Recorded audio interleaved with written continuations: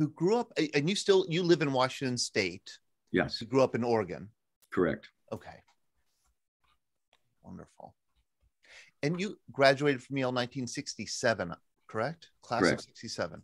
Yes. Got it.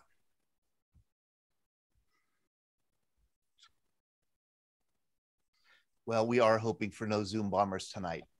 Yeah. Always exciting.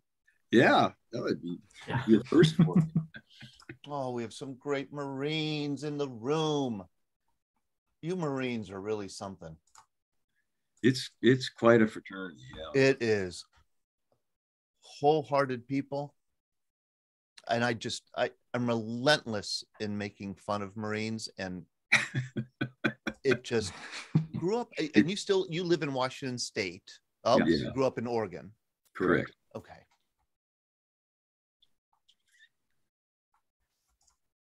Okay. All right. All right, we'll get the music started and let everyone in. Right.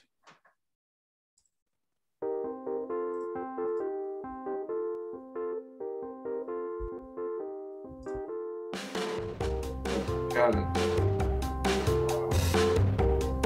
I can't tell. Have I hit?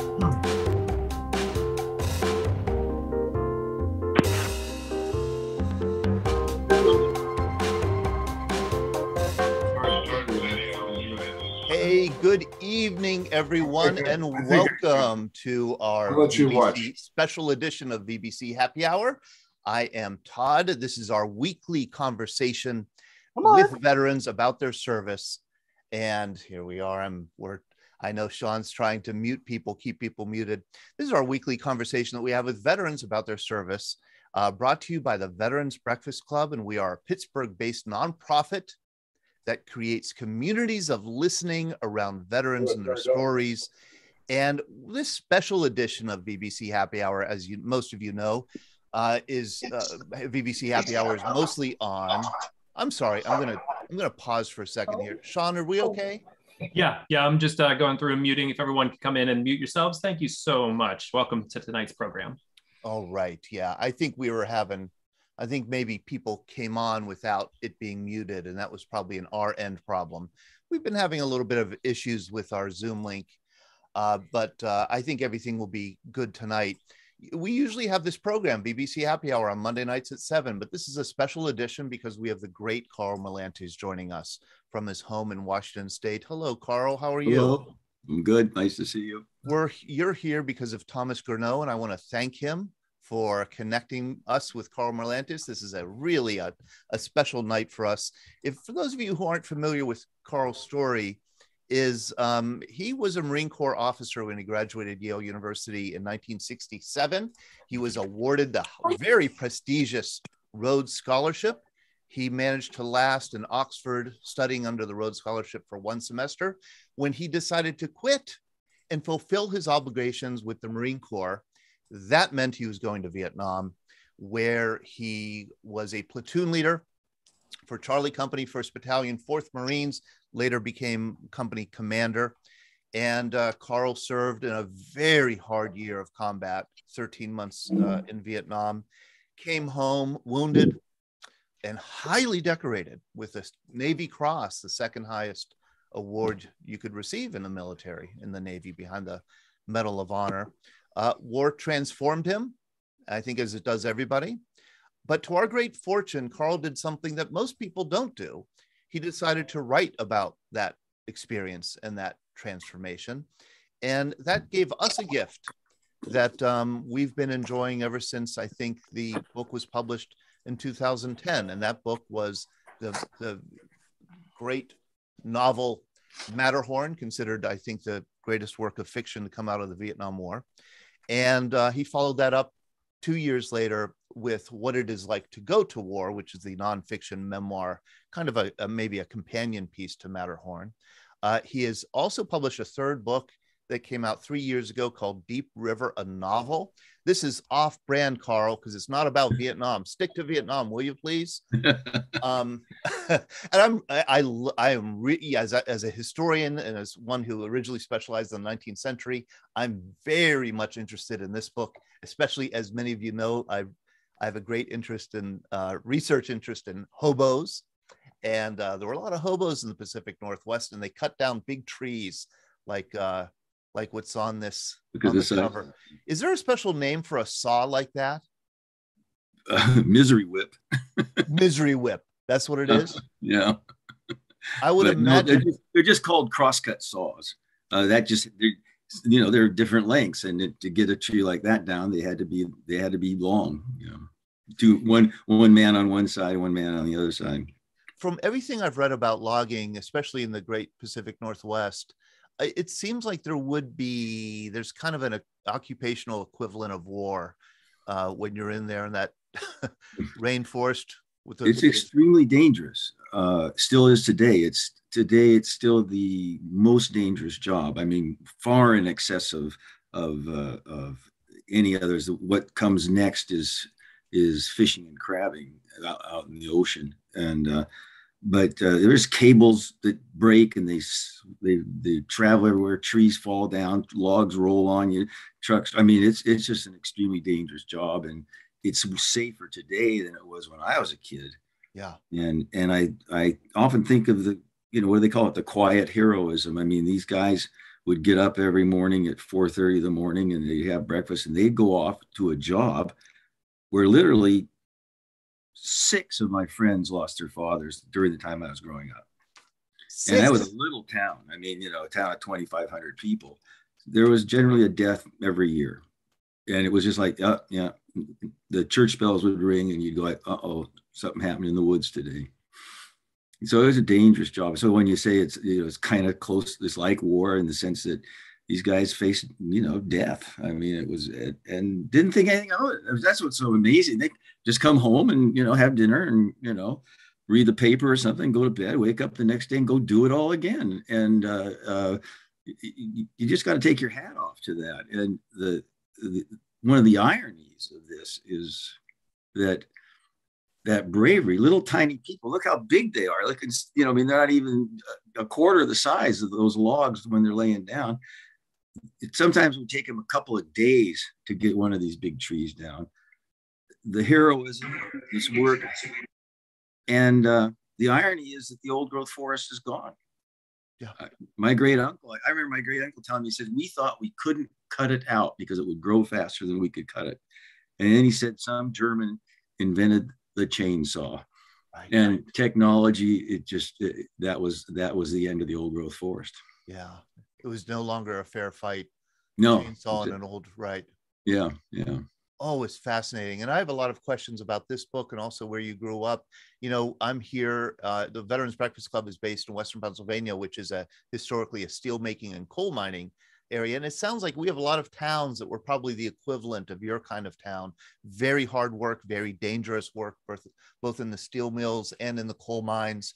And also a town that towns that produced an enormous number of soldiers and sailors and Marines from World War II through Vietnam.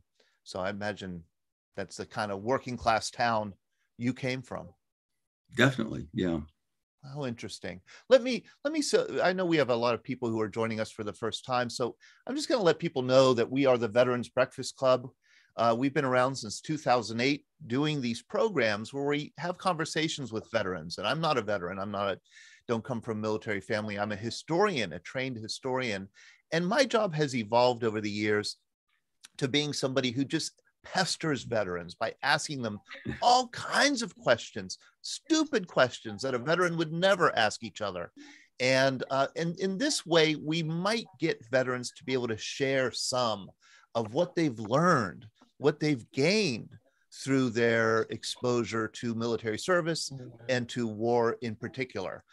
We have a proposition here that I guess it's a premise that the community and people like me really benefit when veterans can speak openly and honestly about their service, about the bonds and benefits, as well as about the burdens and traumas of military service, and that veterans can benefit from it also. That kind of sharing stories connects us.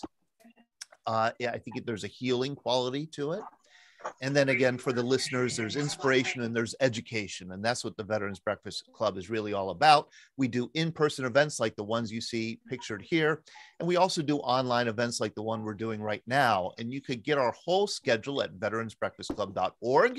You could also become a member of the Veterans Breakfast Club for $36 a year. And for $36 a year, what do you get in return? Should be your question. What do you think, Sean? What do you get in return for $36 a year? The pleasure of knowing that you are supporting an organization that can bring you such wonderful programming like we are doing tonight. That's right. That's exactly. You Did I knock that one out of the park? You get that great feeling that you're really helping out a great organization. And we throw in some other stuff too, but $36, would love you to become a member. You can go to veteransbreakfastclub.org and become a member. We do publish a lot of the stories that we hear on our events, and we publish them in a quarterly magazine that we send out, a magazine that has grown in the past couple of years into a full-blown magazine. And this latest issue is out. If you didn't receive it in the mails because we don't have your address, we send it out for free. You do not have to be a member to receive it. We send it out because this is the marketing that we do. This is how people find out about us. This is where people read the stories that they've heard on our programs, and they want to learn more and maybe support the organization. So we're happy to send out as many copies of VBC magazine as we can. If you want 50 copies to hand out to your friends, would be happy to send them. I'm going to have a couple thousand delivered to my driveway, I think tomorrow. And then we'll be sending them out and distributing them around, because this is how people find out about us. You could get one of these by emailing me, Todd, T-O-D-D, at veteransbreakfastclub.org. Again, or going to our website, veteransbreakfastclub.org, and just getting in touch with us. Would be happy to send one of these to you. We have two sponsors for VBC Happy Hour. One is D&D Auto Salvage and Metal Recycling. I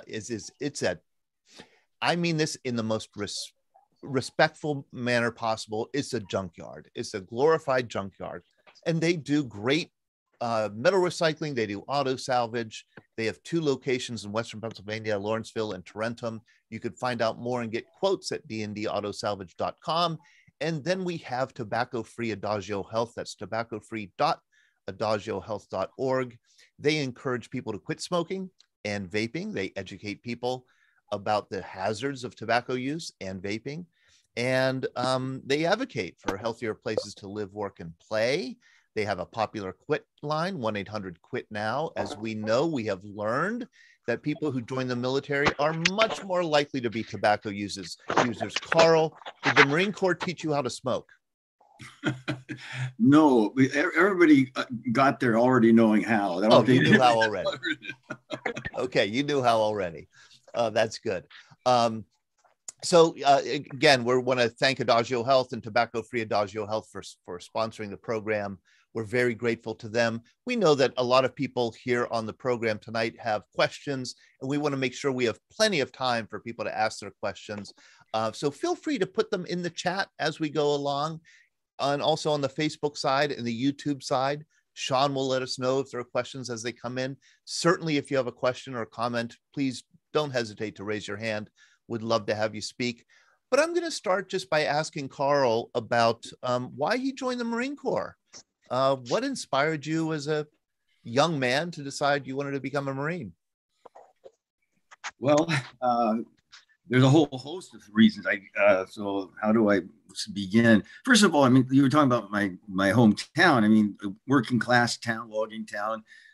Virtually everybody's dad and uncle had been in World War II, and the American Legion was extremely active. I mean, they put lights up at the football field, and that kind of stuff. And so veterans were just everywhere in town, and you grew up under the draft, and you sort of had the feeling. But people say, well, what was that like? It's sort of like income tax. I mean, no one likes to pay their income tax, but everybody who's an adult knows that you have to do it, otherwise your country doesn't work. And so come tax time, you pay your taxes.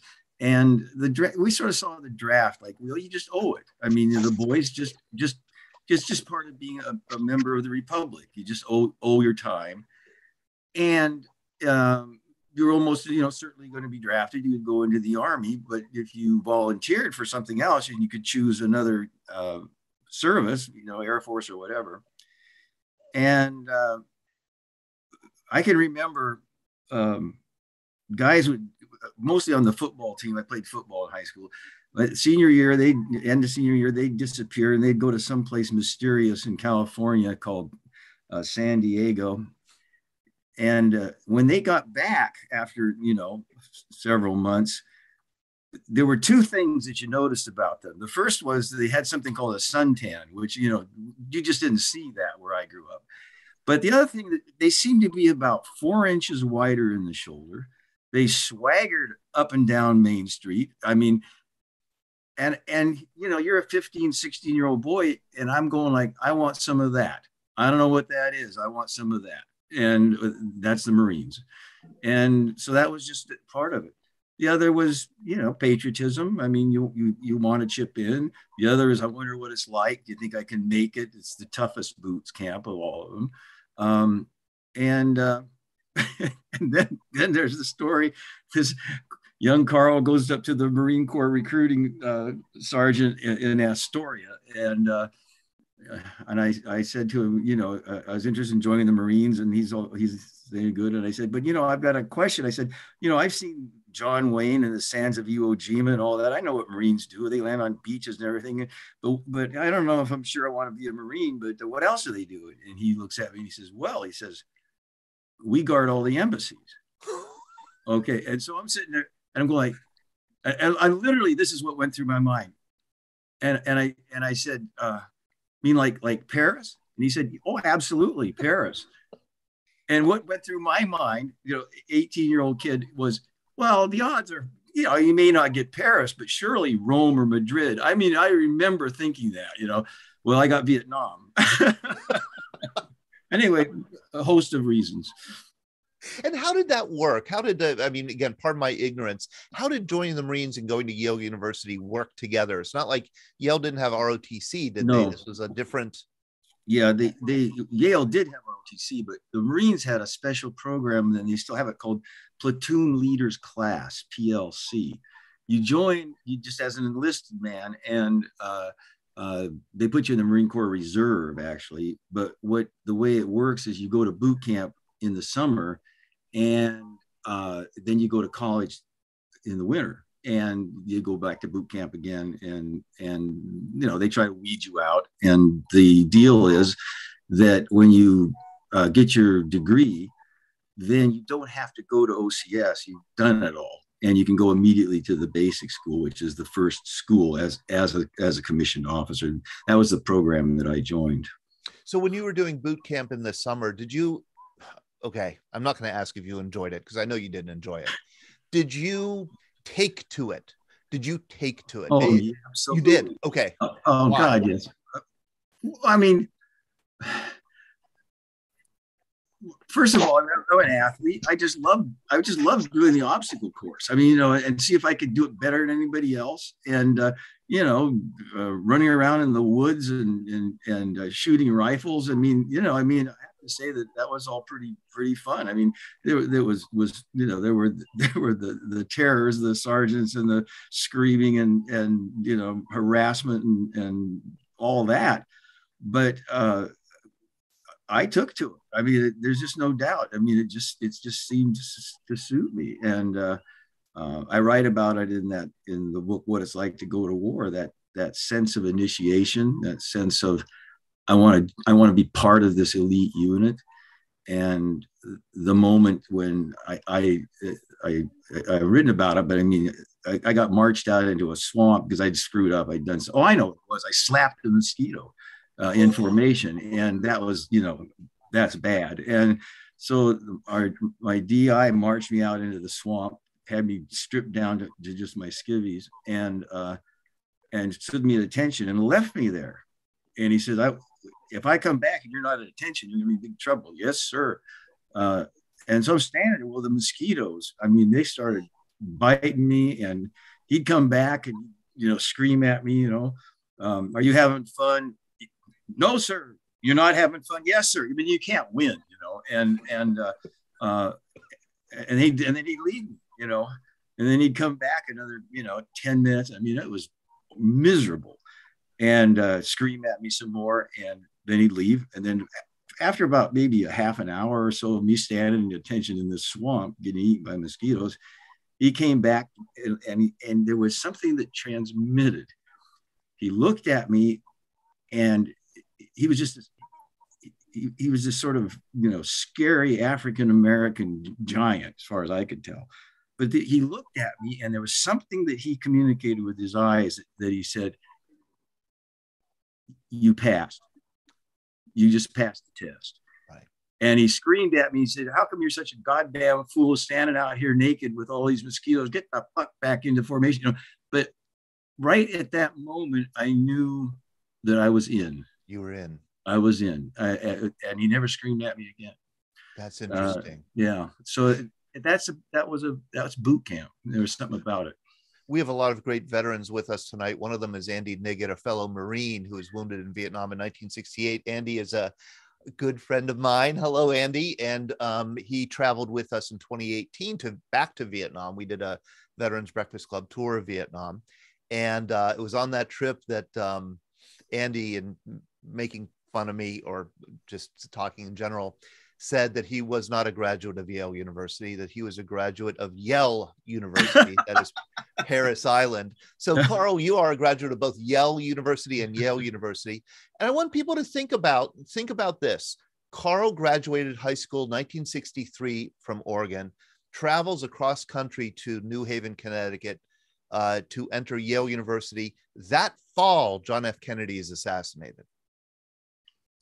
Think about what happened during the course of that 4 years you were at Yale and your training in the Marine Corps.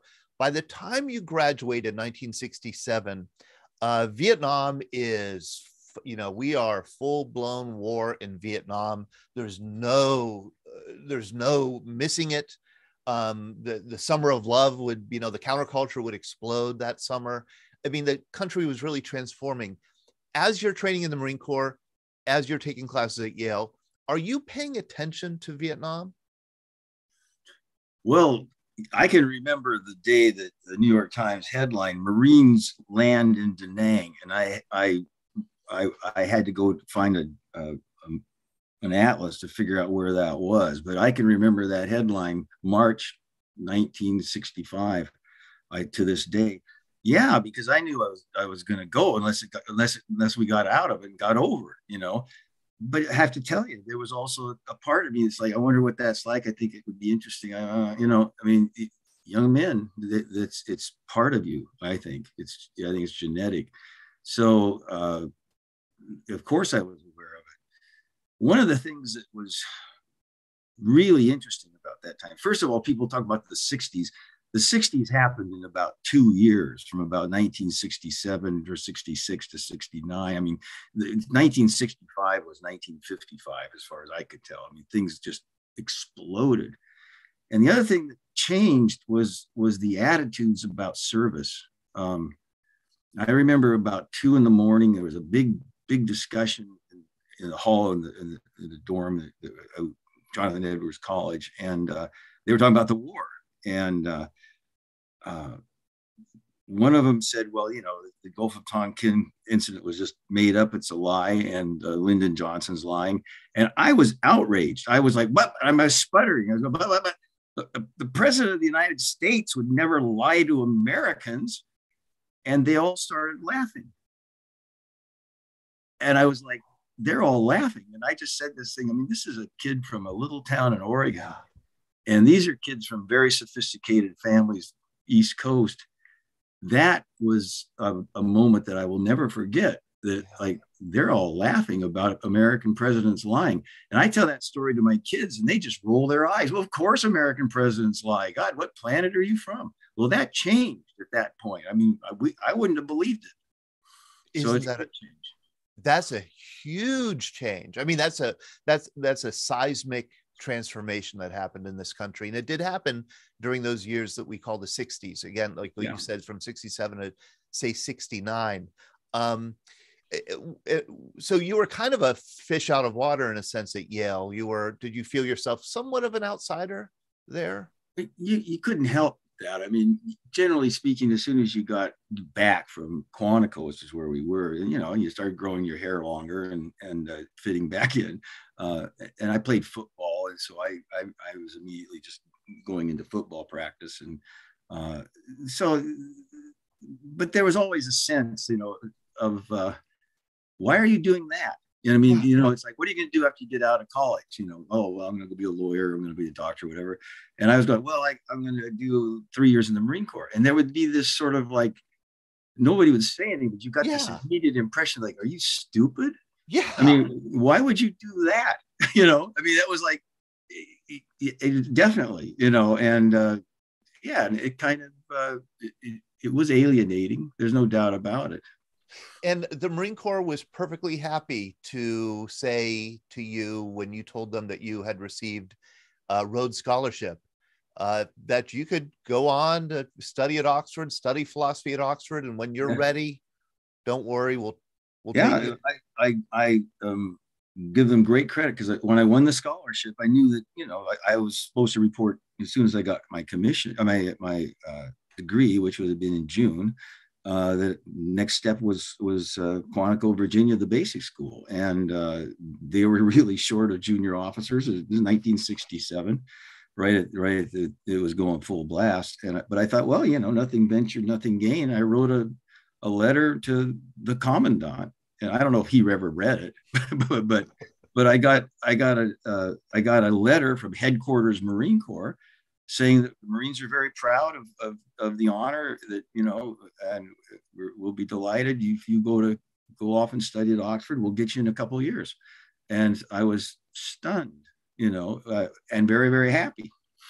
And so off I went. And so off you went to Oxford, even more of a fish out of water, I would imagine. And was that part of what would then inspire you to leave this, you know, this rarefied atmosphere and go into the Marine Corps to fulfill your obligation? No, it wasn't that at all. I mean, in England at the time, the kids knew about Vietnam, but it didn't affect their lives. I mean, they were getting drafted, you know, they didn't have brothers off fighting stuff. What hit me is that I had guys that I had gone through training with, who I knew were going over there.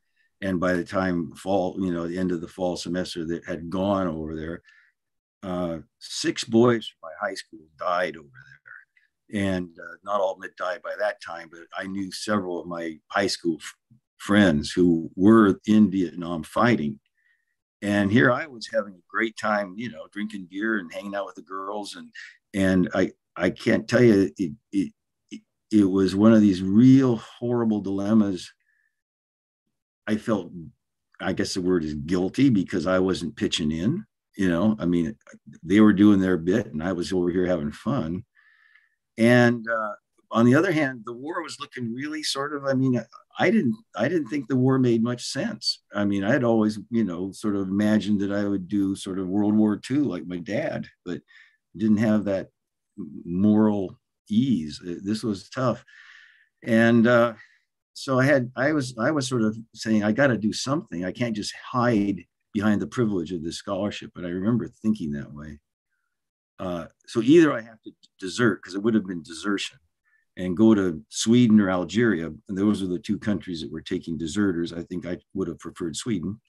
Or I have to go into the Marine Corps and I mean, go active. I struggled with it, and I had a very close friend, Mike Fredrickson, who he and I spent the whole night talking about it. And that morning, he left and turned in his draft card and went to Canada. And I sent I sent a letter off to the Marine Corps. It's hard to remember those times, you know, how the kids were faced with these dilemmas. But I'd sworn an oath, you know, to defend the Constitution. And if the president said go, then if you don't go, you're a banana republic. I mean, it's like the military has already made its choices. It's up to the civilians to figure out what to do with them. And I felt that very strongly. So if I wasn't going to do that, then I'd have to leave the country. So I didn't, you know, and off I went. What did your parents think of that decision? Well, I think they had mixed feelings. Like I said, my dad was a World War II veteran. He fought through the Bocage country, was in the Battle of the Bulge, and my mother was horrified and at the same time proud. Mixed feelings. I mean, you're proud when your kid makes a tough choice, and then scared that he's never going to come back. So, and that's where they were. Your father was a combat veteran of World War II. Did he give you any advice before you went to Vietnam? No. In fact, I'm going to tell you this funny story. I mean, it's like we were having Christmas dinner, and my kids are adults. I have 5 children, and we were all sitting around. And so my dad was in his 80s, and my oldest boy says, "Gosh," he says, "the Battle of the Bulge was going on right about this time." And my father at the end of the table lifts his head up from his plate. He says, "Yeah, I was in that." And then he puts his head back down and keeps eating. That was the sum total of, I mean, yeah, I was in that, and that's it. That's all I heard about the Battle of the Bulge from my dad. That was the first you heard of it? That was the first I heard of it. I'd never known he was even in it. And I started to bug him about it after that, and I got more stories out of him. But just unless you bugged him, you didn't get anything out of him. But I started to get stories from him because I took the initiative. So he didn't. When you go off to war, did he say keep your head down, or I mean, nothing? No, nothing. So you went in. Okay, so. Well, the other thing is I didn't even see him when after I decided they were in Oregon. In those days, you didn't fly back before. No. I mean, I couldn't get back there. So I was over in Europe. And when I finally, I went directly to Quantico, and I didn't see them until just before I shipped out to Vietnam. I had, I guess it was a week or something to go home and before we left. So I didn't see them, until then. And I think they just didn't know what to say. I mean, what do you say? What do you say? Yeah. What do you say? And I do have a picture of you, and I'm guessing it's probably right before you went off to Vietnam. I thought I'd share. But I do want to ask before I do share that. Here, why don't I share it? Because it's such a good picture. And I'm assuming that you'll give me permission to share this. Oh, you have permission. I think I know it's the one in front of our garage. Yeah, that's exactly it. Oh boy, do you look young. Oh, well, I was. You see that, yeah, but you see, like, does this kid know what he's getting into? Yeah. Look at that kid. He's a child. I was 22, I think. 22 years old, and you are ready to go to Vietnam. Yeah. What's your first memory of landing in Vietnam? Oh, wow. Heat, walking off the plane, just boom, Lord. And it was fall of 1968. And, just getting hustled here and there. And I was in Da Nang for a few hours. They put us on the floor of some kind of transport plane. I don't know what it was, C-130. Dropped us off at Da Nang, and at Dong Ha, and then got processed that night and got all of our gear. Was on a chopper out to VCB, and then on a chopper with Rob Lynn, who had gone to the basic school with me, and flying out to the very far northwest corner of South Vietnam. This place, and Tom Gorno's book, LZ Sitting Duck, is about that hill, 1306, which we were developing. And I can remember, I mean, these are the stories that you like to tell, because we're coming in, and all of a sudden I hear this, and there's bullet holes hitting this chopper I'm in, and I'm going like, holy shit, somebody's shooting at me, and I mean, it was like, and I couldn't believe, and the chopper hit hard, and we go running out, and they had given us sacks of mail and stuff to carry with us, because that's one of the most important things to do. And I go flying off of this. The place wasn't even, they had just chopped down some trees. That's all we had. That was a landing zone. And I jumped into this pile, slashed right off the landing zone, and And Tim Rabbit, who was the XO at the time, comes over and he looks down at me and he says, "They're not shooting at you, they're shooting at the chopper. Where's the fucking mail?"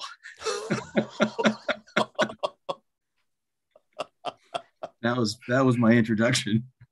Welcome to LZ. So you are a 22-year-old platoon leader, which means you're leading 40 men? About 40 men? 43 was the table of organization. Did you feel did you feel then, and do you feel now, do you think now, that you had good training to lead 43 people in combat at that tender age? No, absolutely. I mean, the Marine Corps did a great job of preparing us as best it can. You know, there is no substitute for combat. But I mean, I could call in artillery, I could call in airstrikes. We knew how to do, company in the assault. We knew how to put in defenses. We knew how to, figure out. I mean, we had the science, the technology, a lot of tactics. No, I felt good about that. But what it doesn't teach you is savvy. I mean, after a while, you sort of, and I learned because I had this wonderful radio operator, Butch Thomas, who he was 18, but he'd been there about 6 or 7 months already. And I'd start to give an order about how we're going to do something, and there'd be this, and I'd look at Thomas and go like, well, LT is, maybe, do you ever think about, maybe going around the hill instead of straight up it, like you're kind of, and then he'd stop me, and I go like, Thomas is right, and I mean, it was so wonderful to have someone like him. And, but within a very short period of time, a couple of firefights, you start to know the ropes and learn that you can operate under that kind of pressure. But I think that Thomas probably saved the lives of several Marines just because of my stupidity. I mean, you can't teach that kind of stuff at the basic school. Right. So being a good leader is in part being a good listener, knowing when to listen to people who have. Totally. Yeah. I mean, totally. And one of the things that I always remarked about was, I don't know what it is. I mean, like I said, Marines are very young. I mean, the average age of my platoon, I did the math once, was like something like 18 and 10 months or something like that. I mean, average. I mean, because you get out of high school in June and you're 17 or 18, and a few months of boot camp and ITR, and you're in Vietnam. You're a kid, But they could look at a new officer or a new NCO come in, and I swear within probably 20 seconds, they could decide whether they would follow him or not. I don't know what it was. There's something about a person's attitude that communicates that you'll listen to them. You'll be the right kind of person for them. And maybe it's because their lives are at stake and they're just really tuned in. But that is a scary moment for taking over a new unit. If they decide they don't like it, it's a self-fulfilling prophecy. I mean, you won't work. And we had a couple show up in the time I was there, and we just had to move them out. You had to move them. When you move them out, send them back? Send them back, yeah. Oh, boy.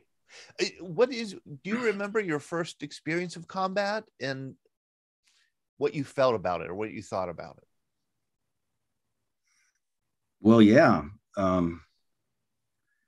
It was a jungle firefight. And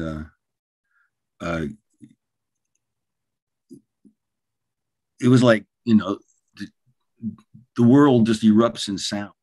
It was a point on point. They were coming one way, we were coming the other way, and just chaos, things flying around, and I'm screaming at people to get into position, and we already had this worked out. We knew what to do if we got into a situation like that, and then calling in artillery and it's all over in about 3 minutes. And I never saw the NDA. Never saw him. You never saw him? No, it was just that was my first encounter. How did you feel afterwards? Well, I was pumped. Adrenaline was just incredible, and uh, you know, it was sort of like, I mean, you know, whenever, you know, if you ever climb stairs with a heavy, something heavy on your back, and then you're not watching the steps, and then you take the last step and it's not there, and you just kind of go like that, you know, thump. I mean, it was that kind of feeling. It was like all of a sudden, like, well, it's over, you know, and then we didn't lose anybody. It was just, luckily. Um, yeah, I mean, and then, you know, you think, oh, well, I could have done this, I should have done that, but you're busy. We still had to round everybody up. We had to get back and, you know, finish the patrol and head back into the, you know, and call in the artillery, see if we could chase them with artillery and lots of stuff like that. But it was just sort of a surprise. It's so fast, and then it's over. You know, I don't know how else to describe it. That was the first experience. You know, in war, we have a theory here on the Veterans Breakfast Club. We talk about it that the experience of war kind of compresses the human experience into a few days or hours or minutes, even.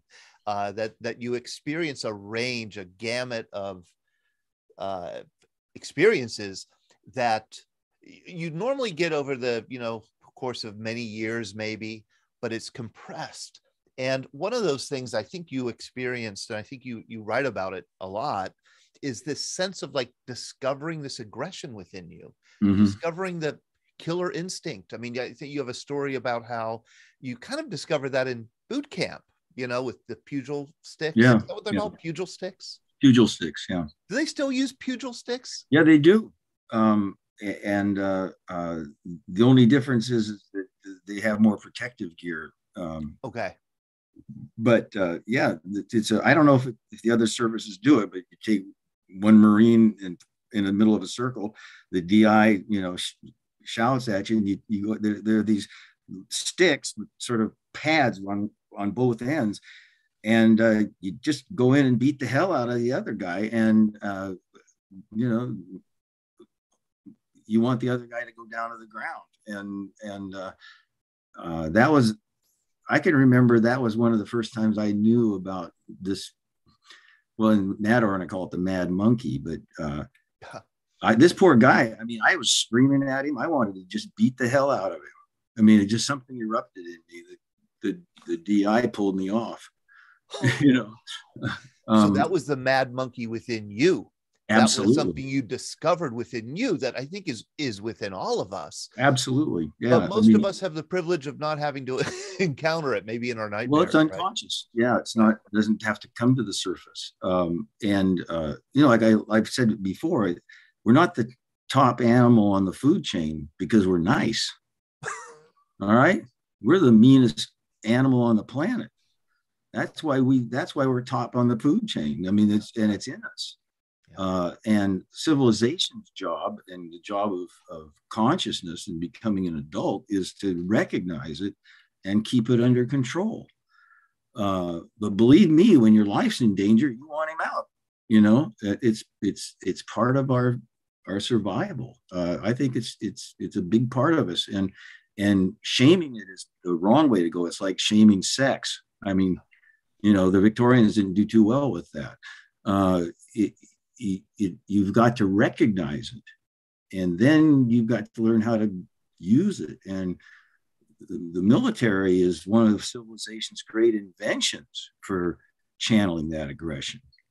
I mean, it's under control, it's under rules, it's working for a government. I mean, you know, people think the military is sort of, you know, where aggression's unleashed. It's actually where it's contained. You bet. Gang warfare in the streets is where it's unleashed, and that is truly ugly. You know, Karl, speaking of keeping things under control, I have been, and I think most people here who know me will admire the self-control that I've shown, not making fun of the Marine Corps while you've been on here, and Marines in general. But, you know, and we do have this back and forth, but I tell a lot of people that Marines are the most wholehearted people I know.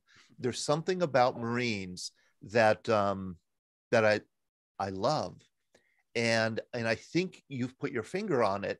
It's that they know something about human nature, maybe, that they've been trained to be aware of, and they've discovered it within themselves, and they've learned how to handle it, how to channel it, how to control it.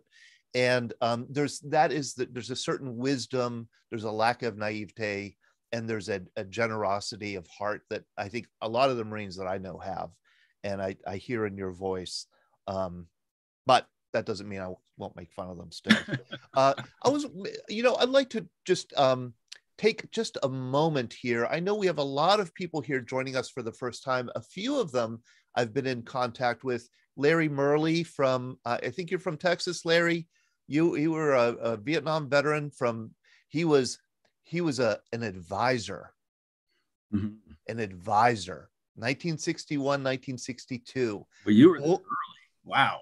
Yeah. And we want to hear that story because we don't get many advisors. No. And I want to hear what the advising was like. Would love to have you come back on, Larry, and share some. Larry also has written his story, and I'll be reading that soon. Thomas Gourneau, you're also with us. I want to thank you again for putting me in touch with Karl Marlantes and having him join us here. And then Jim Berg. Mention his book, LZ Sitting Duck. Yes, LZ Sitting Duck, absolutely. Yes, and he's now working on a book about the Hill 484 that you were on, Karl. Yeah. Jim Berg,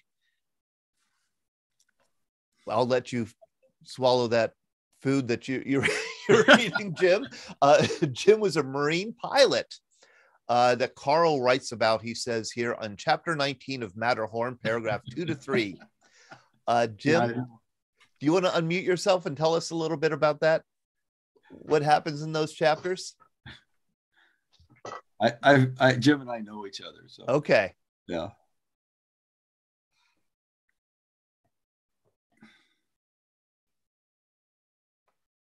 There we go. Hey, Jim. Hi, Karl. Oh, nice last time Karl and I were together, Karl was selling his two books, and Thomas was selling LZ Sitting Duck at Ellington, the old Ellington Field, for an air show.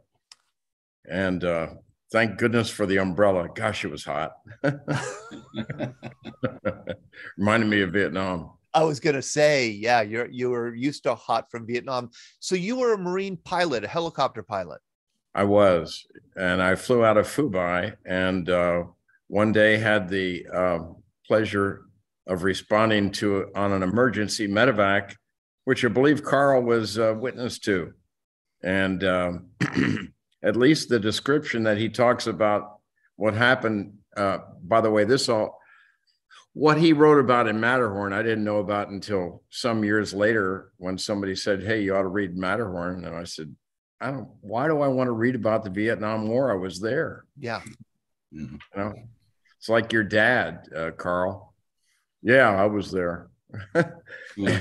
At Battle of the Bulge. And, but somebody brought it to my attention. I read it, and I was skimming through it, I will say, because a lot of it is about the grunts. And I was a guy in the helicopter way above the fight until we got into the fight. And came down into Argonne on an emergency medevac. And Karl's book, Matterhorn, I would let him describe where LZ Argonne fits into Matterhorn. But Matterhorn is a fictional name for one of the many LZs that he was involved in, one of which was Argonne.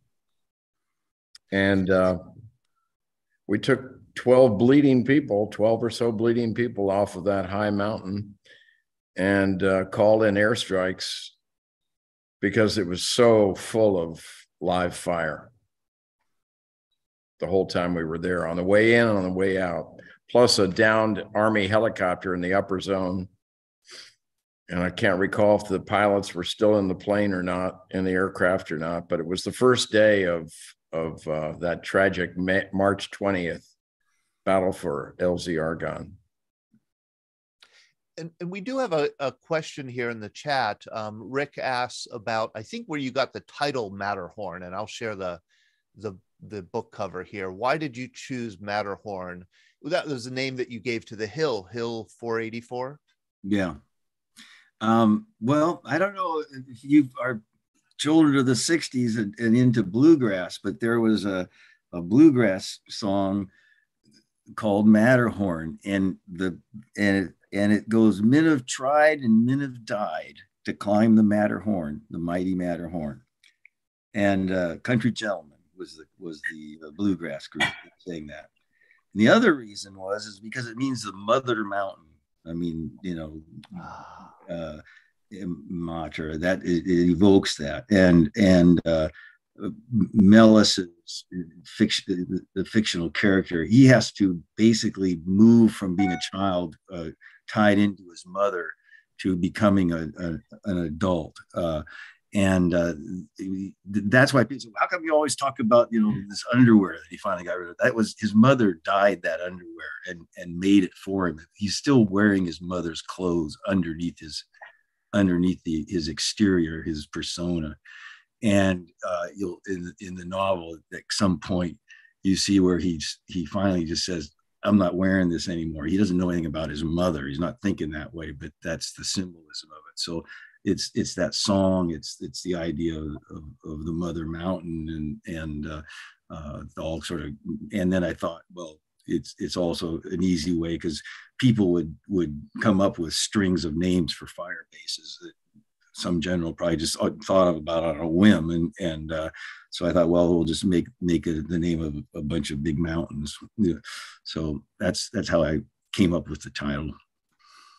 I had before we went live here, I asked Karl if he was the only Rhodes Scholar to have served in Vietnam, and I'm guessing maybe so. Maybe there was another one at some point. Brad Washabaugh, you did know a Rhodes Scholar in the Marine Corps? Yeah, Lieutenant Colonel Robert Earl. Now, he was later assigned to the NSC with the scandal that happened. Oliver North. Yeah. Oliver North. Yeah, he was caught up in the shredding of notes with the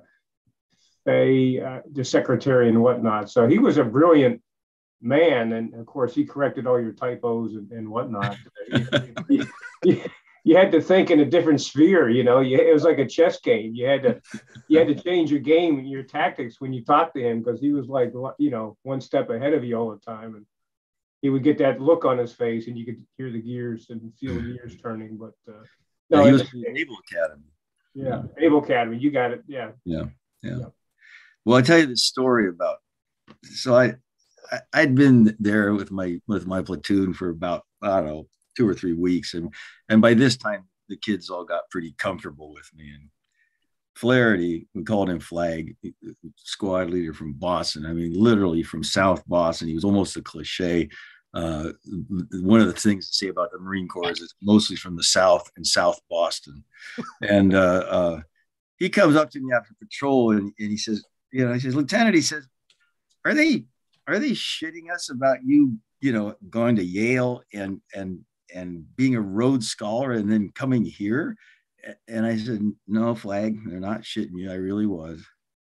Well, you must be the dumbest fucking Rhodes Scholar on record.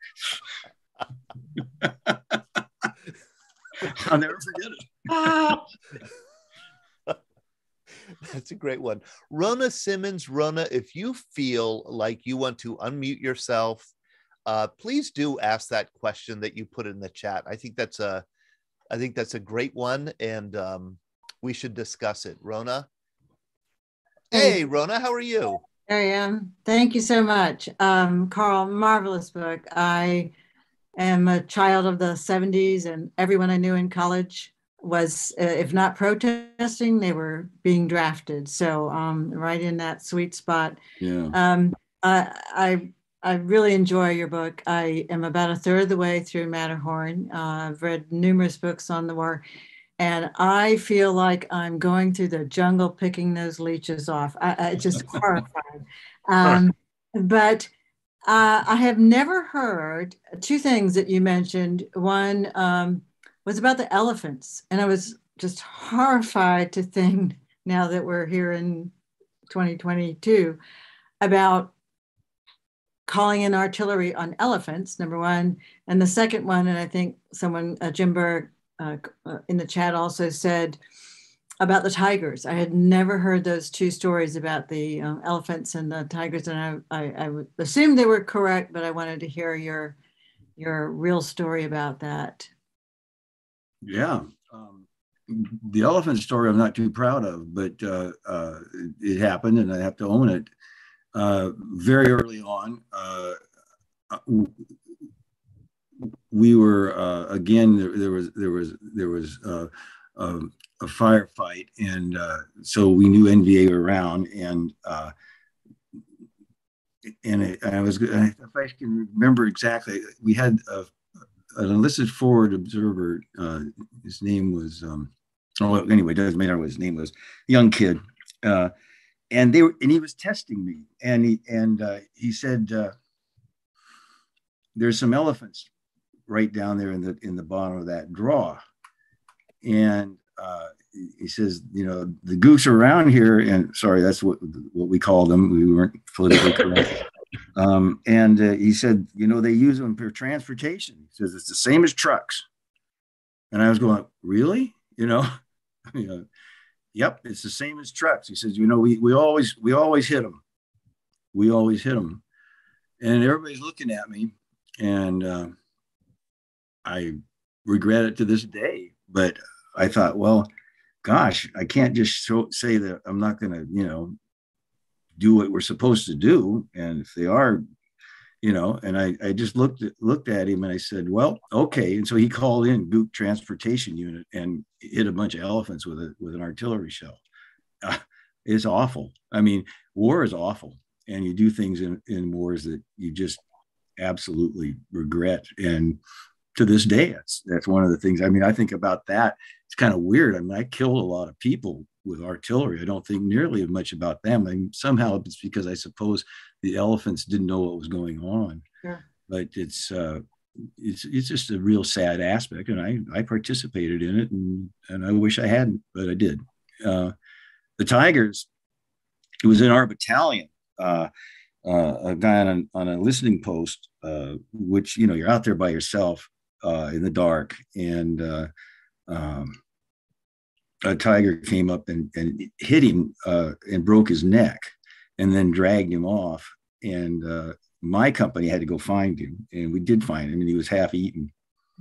And we sent him home like that. And that was the only incident, because then, I mean, it was like a giant national forest. I mean, we were in serious jungle, and there were no villages anywhere close. And there were tigers and elephants and monkeys. I mean, it was the jungle, and it was beautiful. I often think about how beautiful it was. And I don't know if it's the same today or not. And this is the man who was killed by the tiger, Francis Baldino, who was in 1-4. Oh, there he is. Yeah. Schuylkill County, PA. Thank you, Thomas Gurneau, for that reference. And you mentioned, let's see here. I'm going to try and share another screen, just because you've mentioned Butch Thomas, and I thought I would show a picture of him. This is Charles Thomas, Butch Thomas. He was your radio man. Yes. Okay. Yeah, that's him. And he was your advisor. I mean, he looks too young to be an advisor, but he had been, he had been in combat before you. Yeah, look at the cigarette in his left hand too. Yep, exactly. Exactly. Boy, oh yeah, boy. I know. Yeah, he was a tremendous person, really tremendous person. And I've talked about it. I mean, he saved my life one night. I got hypothermia really bad. I mean, we were up high and it was cold and we were wet, and I started shaking and shivering, and I couldn't stop because we hadn't eaten for a few days. And so they didn't have much to burn. And I was clearly going down with hypothermia, and he knew it. I mean, we'd seen hypothermia before. And he just took me down to the ground and wrapped me in his poncho liner and wrapped his body around me and stopped and got me warmed up. And I mean, he saved my life. And what's amazing is he saved my life by hugging me. I just, I think about Thomas, I get weepy. I mean, just seeing the picture makes me weep. Yeah, he's a tremendous guy. that's something you know, Karl, when I started reading about war and the military, I kind of understood that in war you got shot at, you might get hurt, you hurt other people, but I never thought like you weren't eating or that you weren't sleeping or that you were shivering and might get hypothermia. I mean, especially in Vietnam, I would imagine that that was something that people back home had no idea about. Oh yeah. One of my favorite moments of when Matterhorn came out, I did, you know, the book tour, and I'm in a line signing, you know, there was a big line. I'm in a table signing books, and this woman comes up to me, and she's sort of shuffling around a little bit, obviously sort of a little bit embarrassed. And I looked at her, I go, what is it? What do you want to say? You know? And she says, well, she says, you know, I was in college when the Vietnam War was going on, and I just hated it. I just hated it. I protested every chance I got. I was in all the marches that I could get to. I just always hated that war. She pauses a bit, and she says, and then I read Matterhorn, and I didn't know you slept outside. College educated woman, that out of touch and not that unusual. I mean, the military is even worse today, separated from the civilian population. I got to say, Karl, I can relate to that woman. I could relate to that woman. I think most of us really don't get it. We don't understand what military service entails, what this kind of training entails. And then, of course, the experience of combat. I say on Memorial Day, every Memorial Day, that I was well into my adulthood before I realized that Memorial Day was not just a 3-day weekend, that there was something else to it. You know, there was something else. It represented something else, and that, and I'm not alone, unfortunately. I do want to ask you. You received a Navy Cross, which is you know, one of the highest decorations you could get. Can you, for valor in combat against the enemy? What happened that warranted a Navy Cross for you? Well, it's no secret. You can go on the internet and read the citation, but we were lined up in the jungle to do an assault on Hill 484. And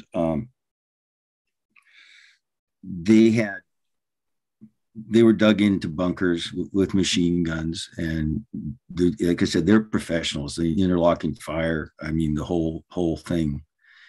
And for some reason, there was a screw up and the air didn't hit it. We didn't get any prep. And the word came, we're going to attack anyway.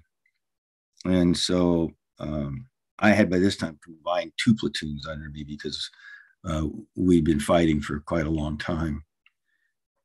And when you charge, you don't run. I mean, you're loaded down with ammunition, and if you run, you're exhausted within 10 seconds, and you're useless. So when you go up against a hill, a fortified position, you walk, and you only break into a run if you have to get out from underneath fire. And so this whole line of Marines we emerged from the jungle in a line and started up this hill. They'd been mortaring us for several days, and so the NBA were all around. You don't have a big supply of mortar shells unless there's a big supply of people to carry them, and so we were hang on. My wife is shouting at me. So the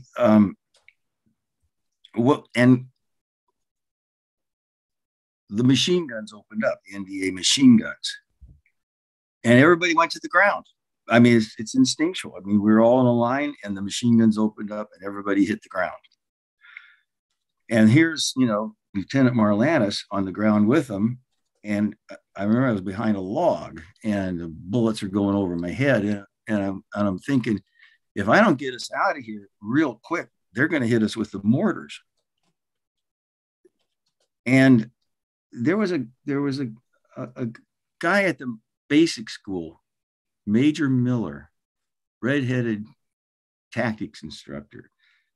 And I remember him saying to all us young lieutenants, he says, you know, you lieutenants, there's nothing that you do that the sergeants can't do, except one thing. He says, someday you're going to know when you're going to earn your pay. And I remember that voice, that man. I'm laying on the ground with the machine gun bullets, knowing that if the mortars start hitting us, we're screwed. If we stand up, we're screwed. What do we do? And I said, and I thought, well, this is when I'm going to earn my pay. And it just, and honestly, I mean, you know, people would say, well, it's a psychotic experience. I had an out of body experience. To me, I remember leaving my body and looking down on the whole situation, where the machine guns were, where we were, and figuring out a plan. And then I came back into my body and started shouting at people for people to take one of the bunkers under fire, an M79 man to take another bunker under fire. There was this one brand new kid.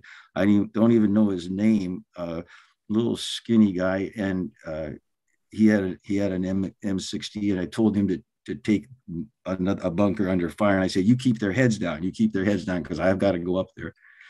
And he had very disciplined fire. I remember thanking some instructor at the basic infantry school that this guy knew how to go, because you burn your barrels up if you go too fast. And then I noticed that he was pumping blood out of his leg. When you're pumping blood, that's an arterial wound. He never said a word. He just kept firing. I don't know if he lived. And then I stood up and I started up the hill. We got to get out of this situation. And I was probably, 5 or 10 seconds up the hill heading for a bunker. I caught movement out of the corner of my eye, and I thought, I'm screwed. And I hit the ground again and came up to shoot, thinking it was an NVA soldier. And it was Harding, who was the squad leader. And then I looked behind Harding, and there was the entire platoon coming up with me. Unbelievable. I mean, to this day, I just, that, and when I earned the Navy Cross was when I stood up and started up the hill. The rest of it, which is in the citation, the kids rode up. I mean, yeah, I did all that stuff. I attacked bunkers and things like that. But where I earned my pay, where Major Miller's point was, somebody's got to move these kids one way or the other. And Marines don't go back. So there's only one way up. Right. Oh my. I know we have questions here. Greg Yost, and I know you're probably just bursting with questions to ask Karl Marlantes. Greg, yes, how are you? I'm doing well. Thank you for bringing him on. Karl, thank you so much for coming on. This is a terrific story. I've leafed through some of your books, and I got a gist of it. I also, for the new people here, I have a question that I often ask veterans. I'm not a veteran myself, but I ask what I call the Norman Schwarzkopf question. And I once heard Schwarzkopf interviewed about his 2 tours during Vietnam. And the first was in 1967. The second was in 70-71. He said after he left in 67, his first tour of duty, when he left, he said he felt he had accomplished something. Wherever he was, whatever he was supposed to do, he felt he had accomplished something. His second tour of duty, he said, I didn't feel as though I accomplished anything. When I left, I said, I just didn't think I had done anything, or our mission was of any value or anything like that. What did, for you and for the other new ones on, when you left, did you feel as though in your little neck of the woods you had accomplished something, or was it just the same old when you left as when you got there? Well, I wouldn't call it the same old because I was a different person and a lot of my friends had died. But there's no doubt that I felt a complete sense of waste. I mean, we lost a lot of guys on that assault I just described, Hill 484, and we abandoned it the next day. Just were ordered to go back to VCB.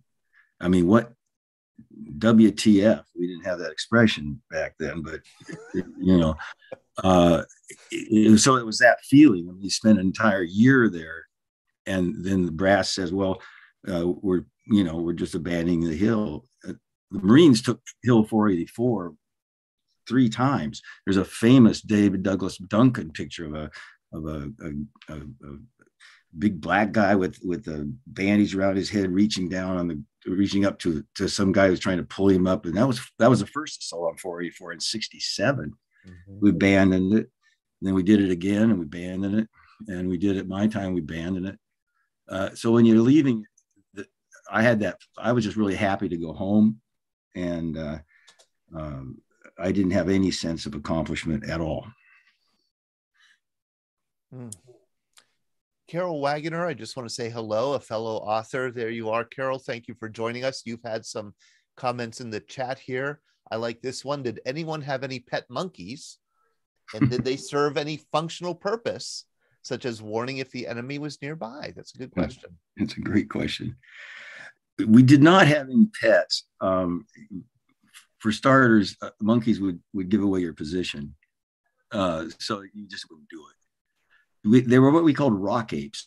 And we called them that because it was like we would be on patrol. I mean, there were no roads. I mean, you're really out there with them, and they would throw rocks at us. I think it's because we entered their territory. I mean, literally, kaboom! You hit your helmet, and you look around, and there'd be this. I don't know. I mean, they were like big monkeys. They were, and they would throw things at us, and we called them rock apes.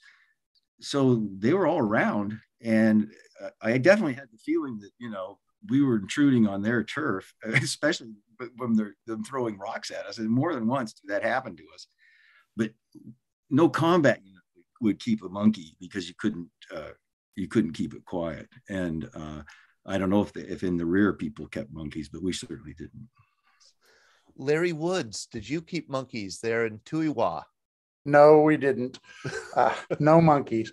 But I do want to just make a comment. I would urge everybody on the call tonight, if you haven't read Matterhorn, you really need to. It's an outstanding book. Karl, I'll tell you, I didn't enjoy it because I don't. I don't enjoy. I was at, as Todd said, I was at Tuiwa, was the Air Force and Security Police, and have done a lot of, because of Todd, done a lot of reading, probably 20, 30 different things on Vietnam. It's not that I enjoy them, I appreciate them. Right. And I really appreciated your book. Enjoy is, a lighthearted read. Right. These aren't lighthearted. This is heartfelt, and being Air Force, it wasn't Marines. I'm a good friend of Andy Niggett, and we've talked a lot, and I've read books written by his friend, and I understand what you guys went through, which was different. Everybody's story is different.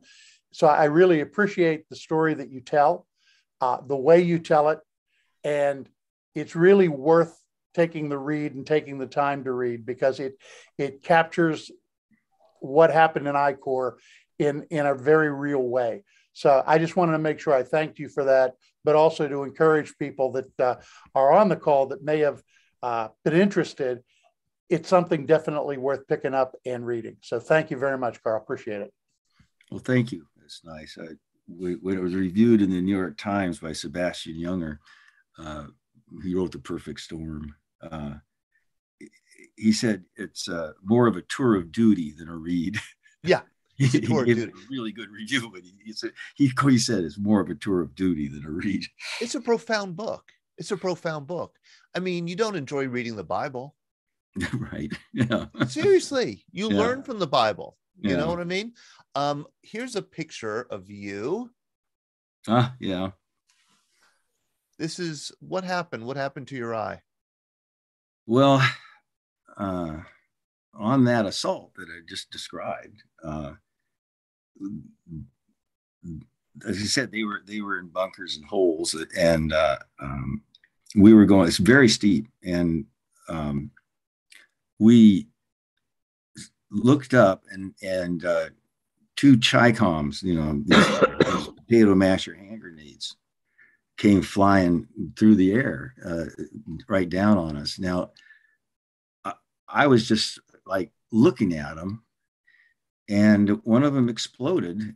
Well, they both exploded, but the one, to this day, I go like, I don't know why I'm here, but I saw it split in half. I saw it split in half, and the two halves, one went by one ear and the other one went by the other ear. And I was hit in the face with all kinds of sort of small, I don't know, the solder or something that was holding that thing together. And it knocked me unconscious. And actually it blinded me temporarily. And but my radio operator, who at that point was a guy named King, Cleveland King, I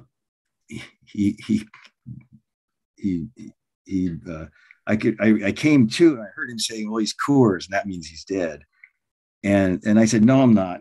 And he looked down at me, and I said, I can't see. And he got his canteen out, and he had, I can always remember, he had Bugs Bunny grape Kool-Aid in it. And he poured it in my eyes and got one eye working.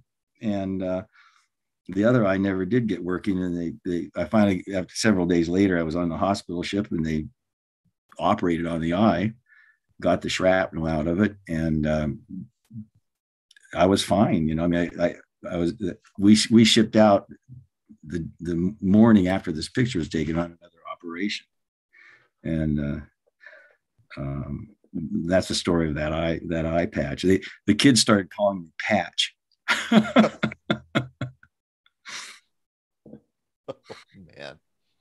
Patch. I'm looking at the clock here. We have it's 8:15. I want to here on the East Coast, and I want to get to your homecoming.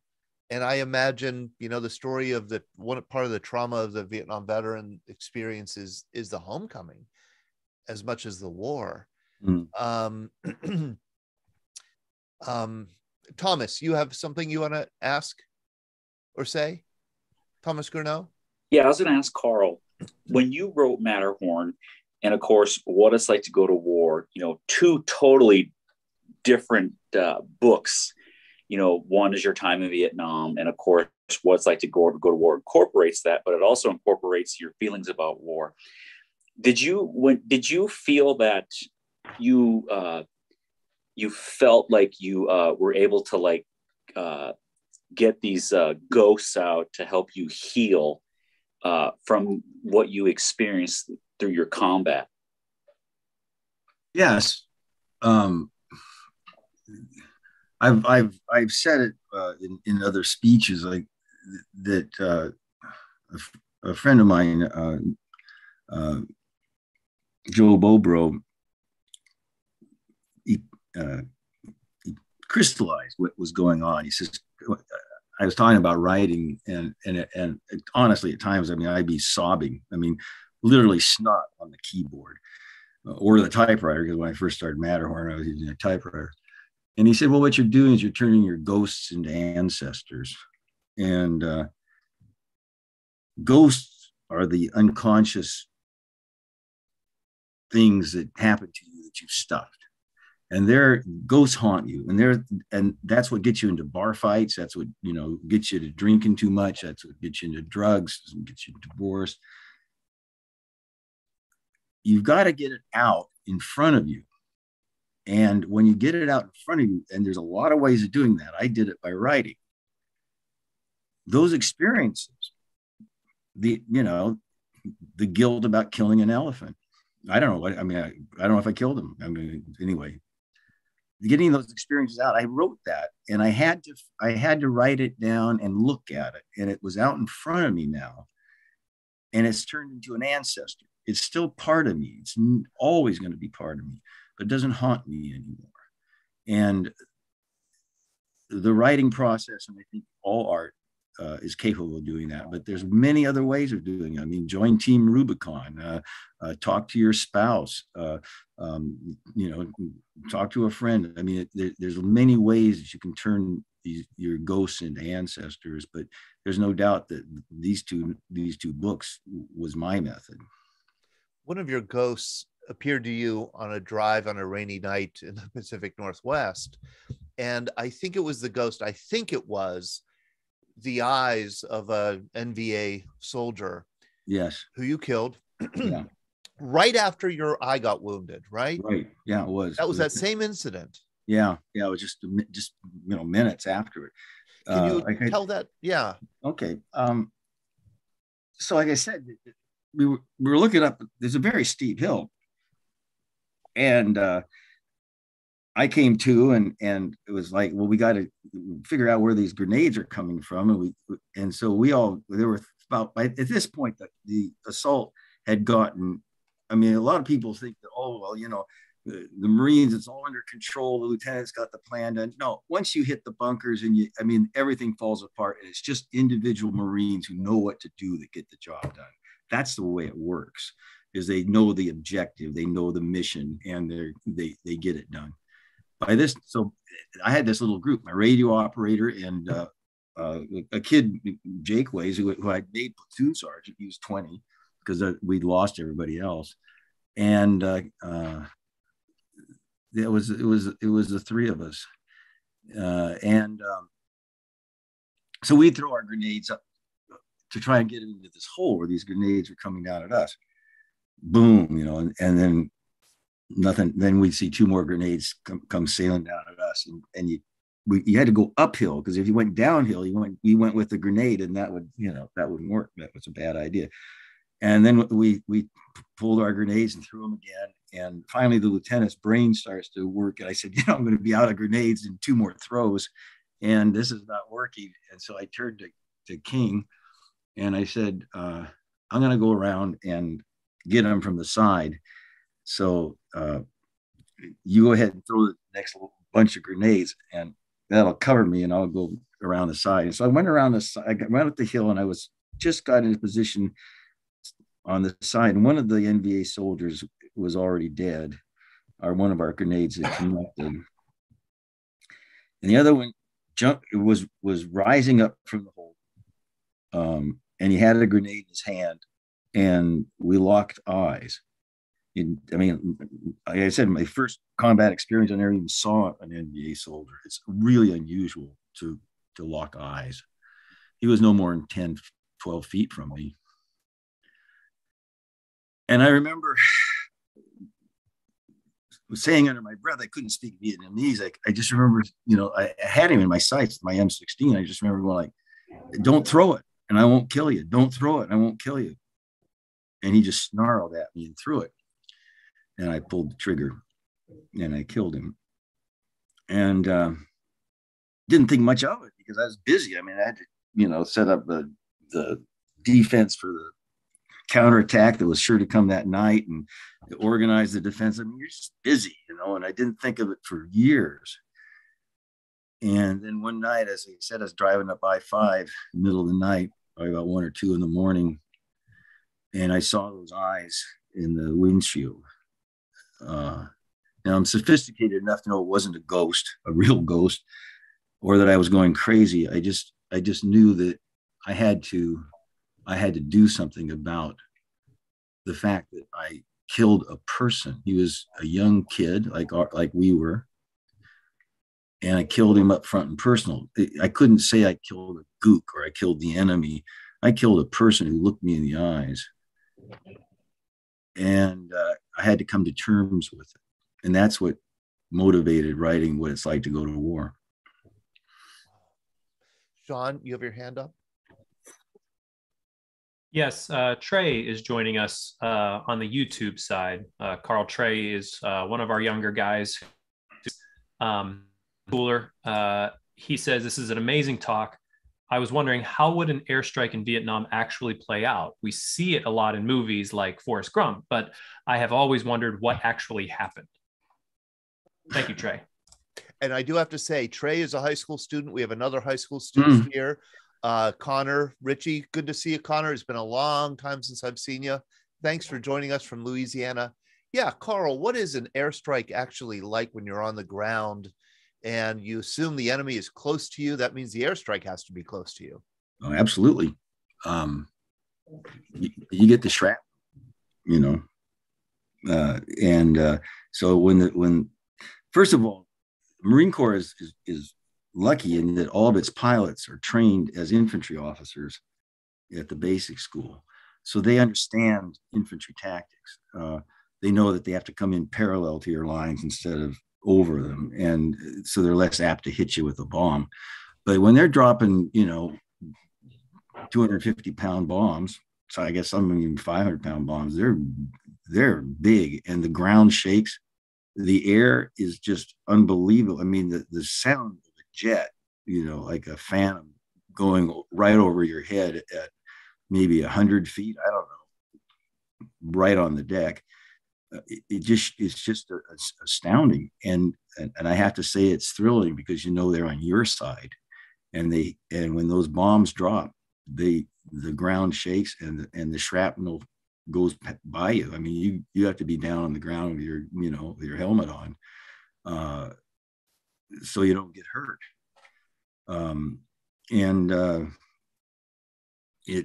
It's an amazing thing. I'm just thinking that why the Ukrainians can't make any headway.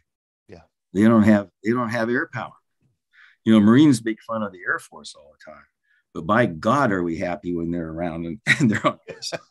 And you just don't operate in modern warfare without air-ground coordination, and the Ukrainians don't have it because they just don't have aircraft.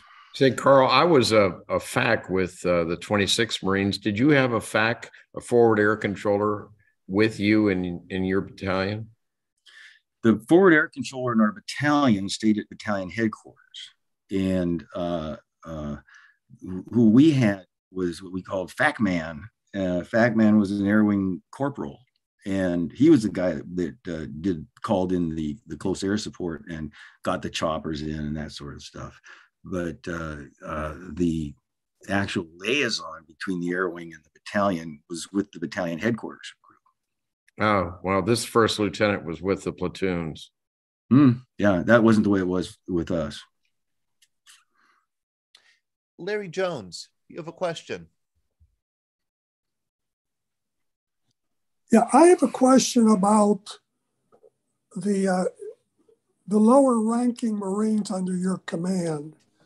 First of all, were any of those Marines conscripted into the Marine Corps? Mm-hmm. No, not in my unit.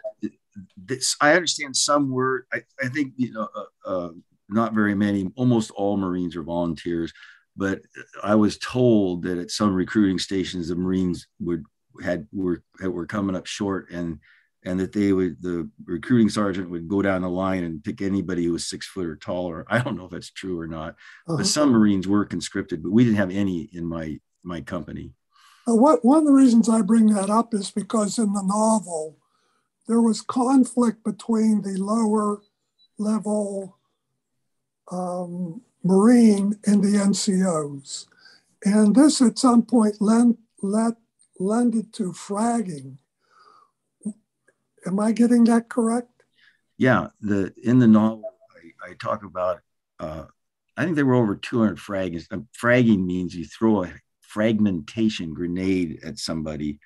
And the way it was usually done is that it was in the rear areas, and you would, the killer would roll the grenade into the person's hooch where they were sleeping, and it was called a fragging. There were over 200 of them, and almost all of them, in my opinion, were racially motivated. There was an enormous amount of racial tension. I mean, that was Black Panther time. That was, Watts, Newark. I mean, the cities were going up in smoke. Martin Luther King was assassinated. I mean, this was a terrible time in American history. And in the rear areas is where these fraggings took place.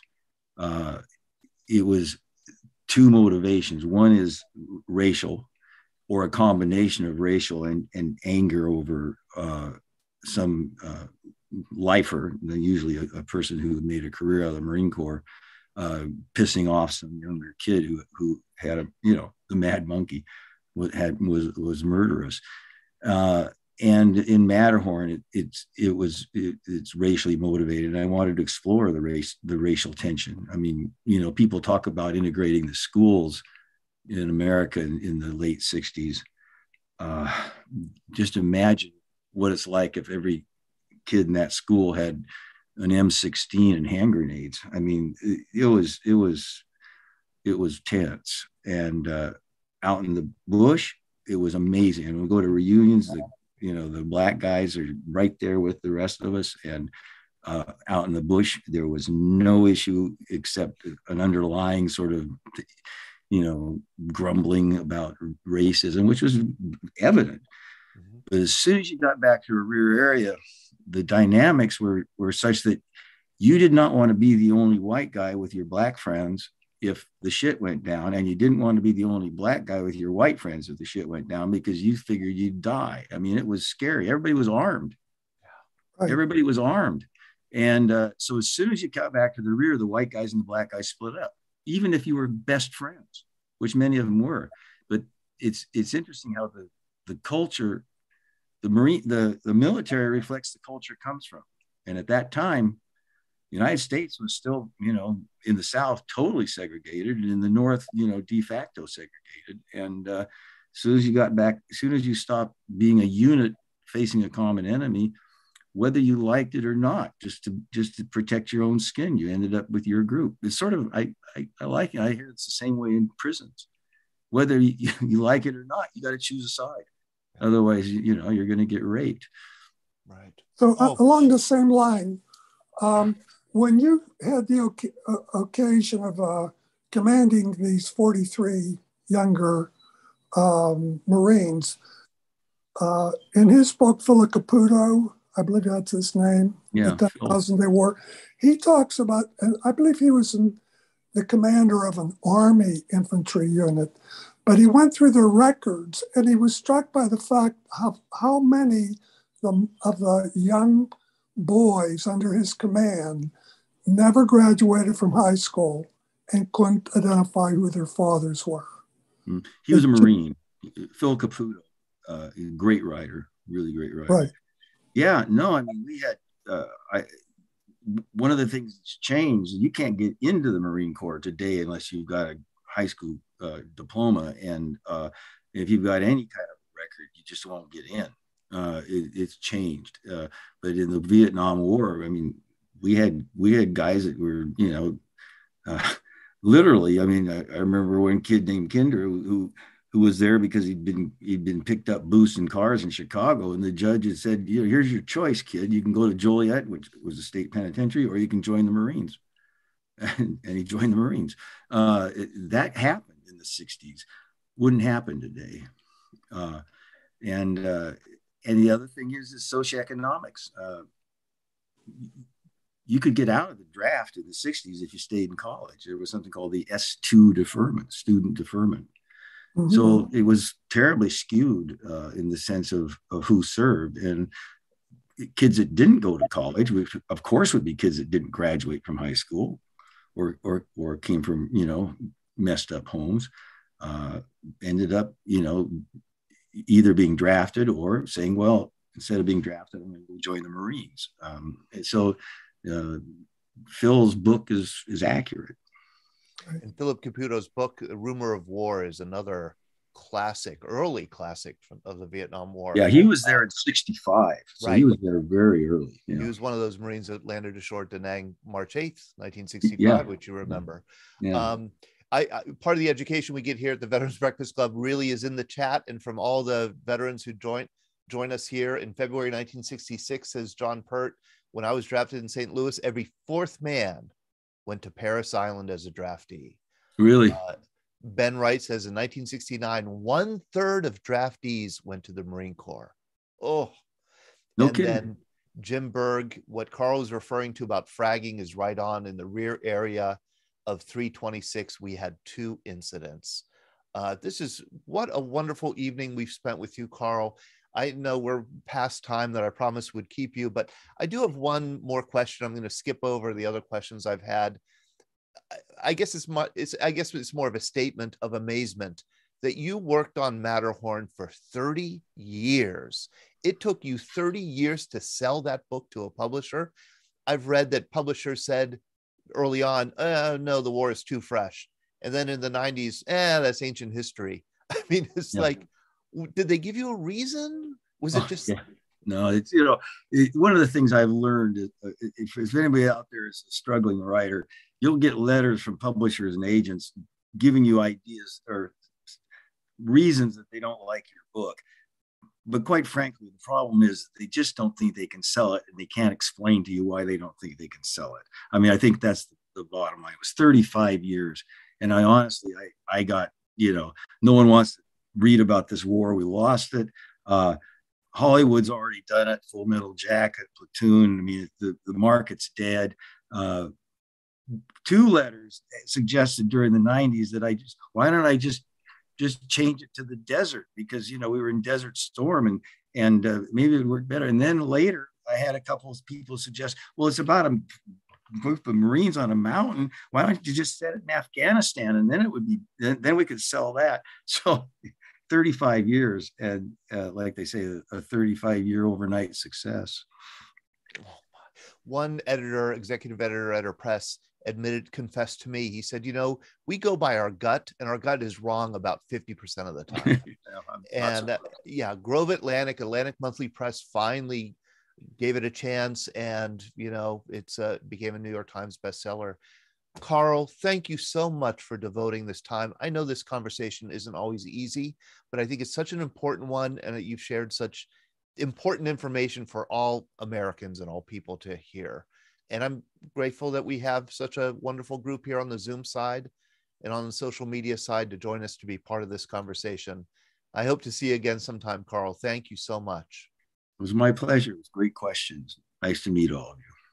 We will be back on Monday night with another program. We'll be focusing on especially Black experiences in the military with a couple of veterans, another author. So I hope you'll join us next week. If you don't get our emails, let me know. You could email me at todd, @veteransbreakfastclub.org, and we'll send you our schedule. Take care, everybody. Have a good evening. Thank you again, Karl. Thank you, Karl. Okay, goodbye.